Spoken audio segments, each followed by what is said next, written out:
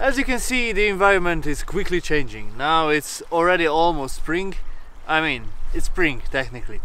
And this is not the only thing what's changing. I'm always trying to get some new formats, to get some new aspects, some new perspectives, something new into this YouTube channel. So now what is new is this 360 camera. So basically it has two lenses, one here and one here, and it can see more than 180 degrees and the other one as well. So it can give you a true 360 picture. What do you need to enjoy it?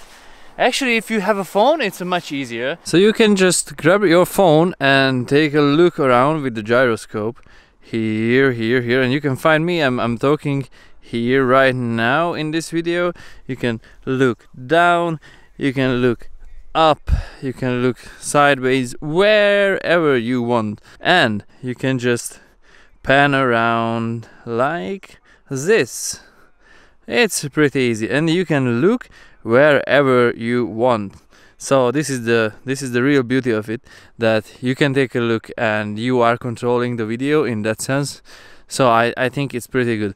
And if you have a laptop maybe, then you can just use your mouse to drag around as you would like do it with tapping. But if you have like VR goggles, as some of my viewer has for sure, then you can use those goggles to look around and be immersed in this reality where I am existing right now.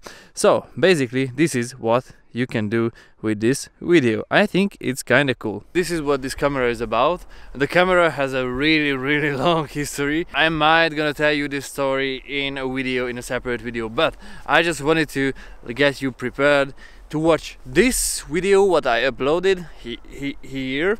I'm not planning to do a lot of videos like this, but sometimes I would like to spice up things with this 360 camera, and I would like you to be able to enjoy this content fully.